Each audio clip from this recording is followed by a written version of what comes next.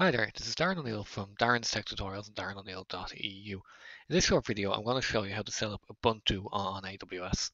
So I think we'll just get started here. You can pretty much see I have AWS open here in front of me. And what I'm going to do is I'm going to click on Services and I'm going to look for EC2. Okay, so we can see we have virtual service on the cloud. So let me just click on that here. And this will take us to the EC2 page. So I'm going to come down here. I'm going to click Launch an Instance. I'm going to click Launch Instance. Well, we see we have a list of instances here. So let me search for Ubuntu.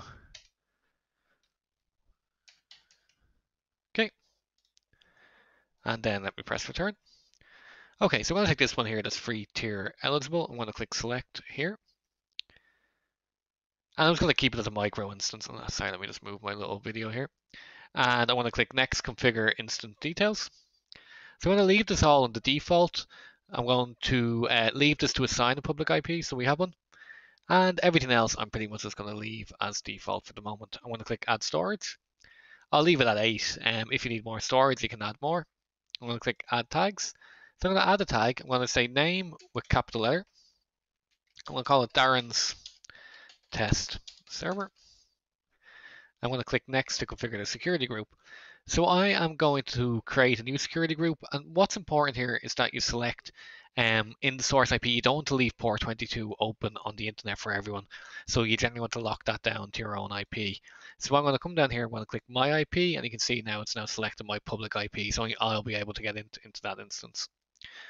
Wait, let me click review and launch. Okay, this all looks good. I'm going to click launch.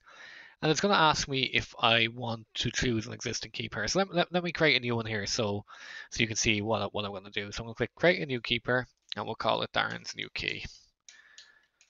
New key. Okay, and then we'll click download. Okay, perfect. So that's download now, and then we'll click launch instance. Okay, so let me click here and we can see that the instance should be pending. Okay, so what I'm going to do is I'm going to pause the video while this is booting up, and we can catch back here now in 2 minutes.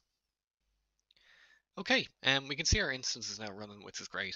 So the first thing I'm going to do is I'm actually going to open Puttygen. If you don't have it, I'll have a link below where you can just download Puttygen. Okay, so I've opened it here, and I'm going to click on load. I'm going to find that key that we downloaded. So let me click all files, and we see we have Darren's new key.pem. And I want to say OK. I want to click save private key.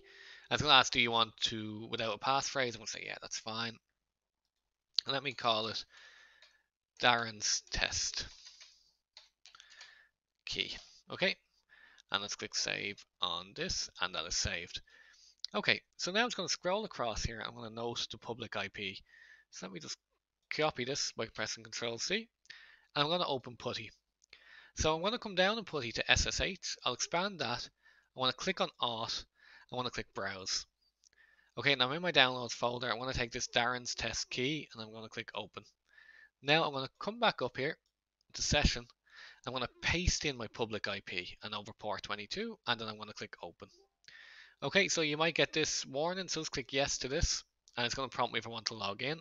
So I'm going to log in as Ubuntu. And hopefully we should get in now. Perfect, and you can see we're in. So we now have Ubuntu running on AWS. So that was a really quick tutorial. I'll leave the links for Putty below if you need them. I'll also leave a link to my Patreon if you found this useful. Please do check it out. And as always, please do like and subscribe. And thank you for watching.